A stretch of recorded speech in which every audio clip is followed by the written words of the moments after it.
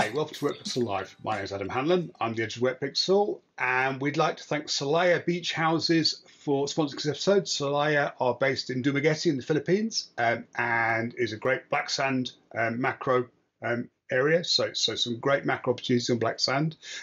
Please head on over to salayabeachhouses.com. That's as it sounds, and Salaya is Salaya. So it's salayabeachhouses.com.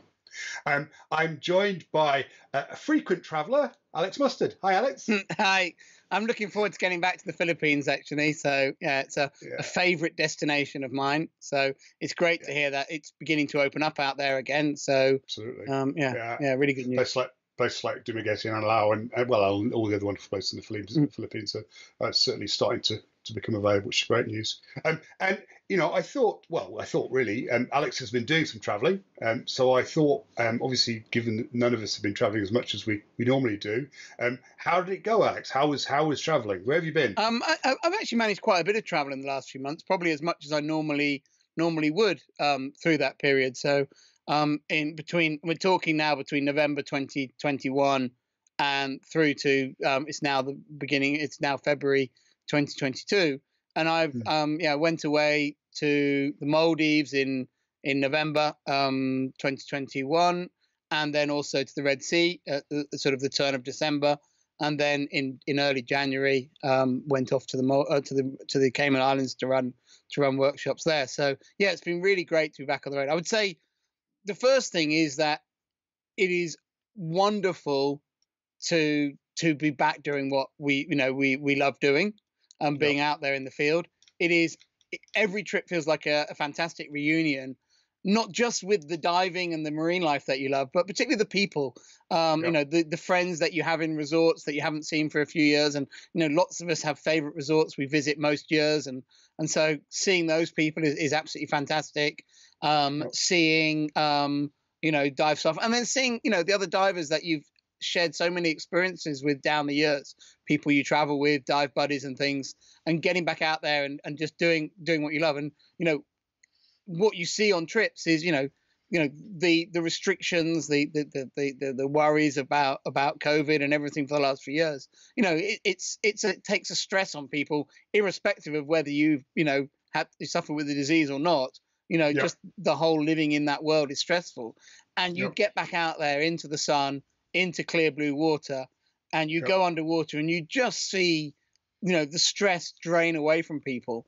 And, they get some sun and they get it. And it's just, so it's wonderful. And diving is a great, particularly, out on boats in the fresh air, in the sun, one thing we were joking about one of the workshops is it's like, well, we can't hug each other when we see each other, when we meet at the beginning of the trip. But on your safety stops under the boat, you can do all your catching up then. So so that's kind of really, really fun. So really great to be back out there, seeing friends, both from trips gone by who you're traveling with again, and also out there. So really, so that's my overriding memory of it all. Just fantastic to be back out there, taking pictures, seeing fish, meeting marine life, and then seeing all your friends from around the world. And I look forward to visiting over the coming year or so, the other destinations that I've been desperate to get back to as they begin to open up.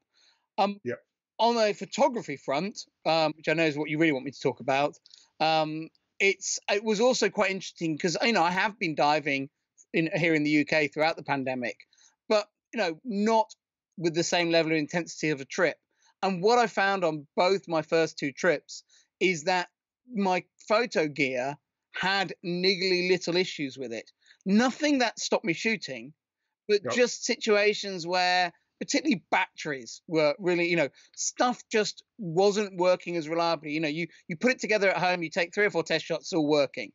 You then go down on a dive and expect it to take 200 shots without an issue, and little things here and there don't work. Fiber optic cables have been damaged. Batteries, leak detector batteries are low, flash trigger batteries are low. And so actually what I did on my first 2 trips back is I actually took totally different camera gear on both trips. So different strobes, different housing, different camera, so that all my gear had a really intensive workout, so that it was kind of getting back into that. Because, what I found down the years is all our underwater photography gear. What it likes is being used. What it doesn't like is sitting around. And I've always said to people, my gear is always super reliable, but it's super reliable because I'm always using it. The problems are always the people who use it far less, and it sits on shelf for 6 months. So I would recommend to anyone who's traveling is actually, if you've got a trip coming up and you haven't been away for a while, get those cameras out and don't just charge them up and test them once. Actually charge them up, take a couple of 100 photos around the house. Don't blast your underwater strobes on land because they might overheat, but spend, just to have what I do is I actually have the camera all turned on the table next to my desk when I'm working, and I'll reach over and take 5 pictures, then I'll get back on, write an email, reach over, take another 10 pictures, and over the course of an hour and a half take a few hundred pictures, and just give it a good workout. And I think that's as important as putting it together, is actually giving it a cycle. So I was going to backtrack a bit, because I think the other thing that we probably all have done in the pandemic is because we couldn't spend money on traveling to exotic locations, and to some extent our diving opportunities were limited. We spent the income that we would have spent on travel opportunities on new bits of camera gear. That's very true. Yeah. And the worst place to figure out how something works is on the dive boat just before you plop over the side when you are now traveling. So I think really it's really important, all those new toys that you've gone out and bought, there's lots of stuff you can do on land without getting in the water to get familiar with them, but make sure that they're familiar, that you know how they work, you know how to adjust the settings, and you know how you're going to attach it to your housing, and all the other 1,001 things that you need to do with any item of any new item of gear. Just because the box says this fits on your gear, before you go, because there's a slew of things going on in Wetpixel at the moment about strobe compatibility and different manufacturers' strobes being not compatible with some and compatible with others. This is all information you really don't want to be discovering in Dumagetti.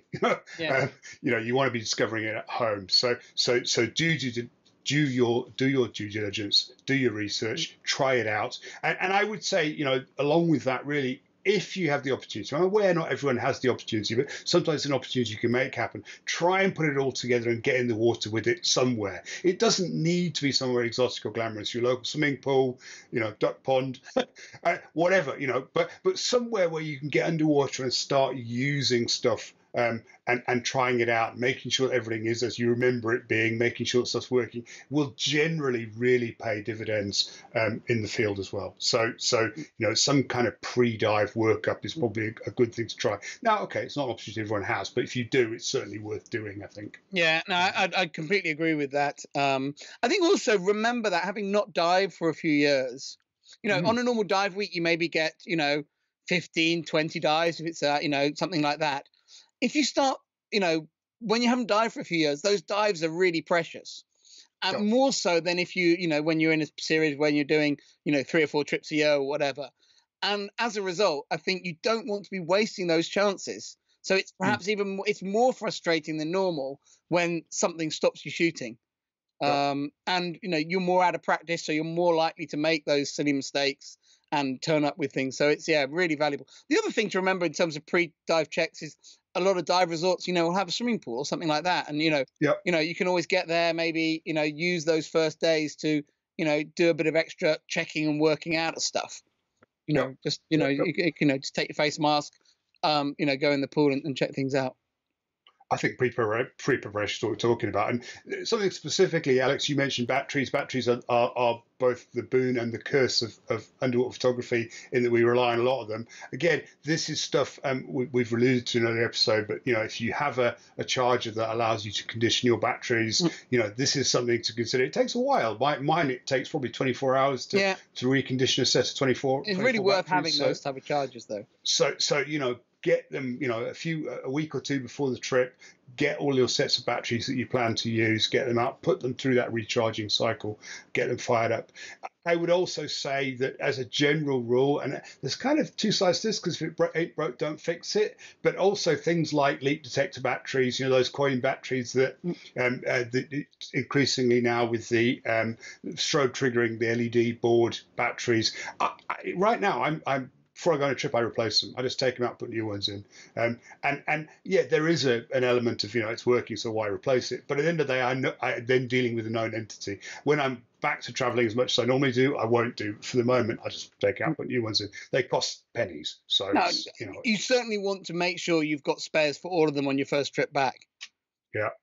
And it's all I tend to take 2 spares for each of them, just in case, because sometimes you fit a new one and it's maybe a bit, you occasionally get dead True. ones and things like that. So it's worth doing. Yep. I think the other change, which I'm making it all sound rosy, is travel is a bit different these days.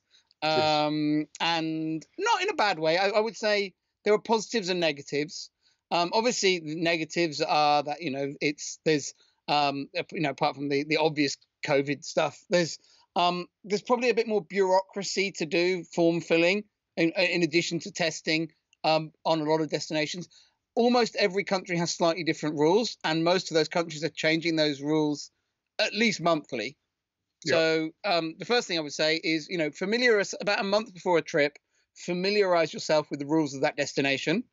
And, most destinations require some form of proof that you've been vaccinated, proof of a negative test before traveling, and a filling in of paperwork before you go. Some are different. Our own country actually doesn't require you to have a test before you travel here, and also no longer one when you arrive. But that's a little bit unusual. And I'd familiarize yourself about a month before, but then 2 weeks before, check again, because they do change really quickly. Because the countries are all changing their rules at the moment, and it's really changing. Now, the good news is, the paperwork is a pain to do, but actually most of the destinations I've been to, the immigration has been a lot easier, because you fill in and upload so much information to them before you travel. When you get there, they scan your passport. They see that you filled in everything online. They get a big green tick on their computer screen, and in you go. So that there are positives to doing all but some of the paperwork is a real pain to do. So and I think the other thing is that travel, a lot of airports are a lot quieter than they have been traditionally as well, and that helps speed that process along as well. Yeah. But yes, as you say, it can be a bit of a bureaucratic nightmare getting it done. I would say something else I've always thought this to be the case, but it probably rams it home. Building a good relationship with a travel agent, someone who's booking your travel arrangements for you, really pays dividends with this. If you've got a good relationship with your travel agent, then you can basically offload a lot of the home research that you need to do onto them, and they may well have access to sources of information that most people don't. So it's a good opportunity to use that connection if you have it with local travel operators and finding out what's going on. Well, and they'll also be aware of changes, because the changes come thick and fast. I went to the Red Sea for a week, as an example, and the test I needed to do when I came back changed during the week I was away. And 4 days later, it changed again. If I'd been there longer, I'd have had to do even more. So as variants come and go, and as rules change, it's a very flexible time. So you need to be on top of these things. The thing I would say is that the airlines are generally at the moment being particularly generous to customers. And in fact, they're, and I think that's, they appreciate the business at the moment. They're not in this point of view where every customer is a pain in the neck, just to have, and they'll generally allow you to make changes to flights and do things like that. I know one person on my Cayman workshop, the airline actually put a new flight on, which allowed them to make a direct flight rather than having to take a connection. And the airline put them onto the direct flight, saying, you're going here, we'll put you on a direct flight rather than you having to take 2 flights. And, oh, by the way, the direct flight is cheaper, so here's some money back. Wow. Which that doesn't normally happen, does it? No, that's like the upgrade to first class that happened to everybody else. Yeah. Yes. And generally, the airlines are trying to facilitate you traveling. So they do try to help you with all this process. They don't, as long as you've done your testing and you've done your paperwork, they're going to be, making things as easy as possible for you in the traveling. So, there are lots of positives to it, but there are some changes when you get back out there. But once you get underwater, the biggest change is just how precious it all feels, how great it feels to be back amongst those creatures and doing the things that we love doing. So, and every trip I've run has been so happy because everyone has been so pleased to be doing those things again. Yeah, no, that's my experience too. I quite agree. So, where's your next trip to, Alex? I'm not traveling for a little while now because I have a very busy travel summer, and so that because of basically running trips that were previously postponed. So to be fair to my family, I'm making sure I'm home as much as I can be in the next month or so. So yeah, I have Maldives is my next escape.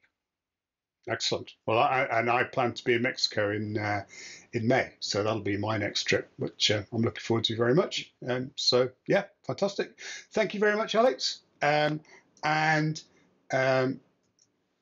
thanks again to Salaya Beach House for sponsoring this episode. We really appreciate our sponsor support.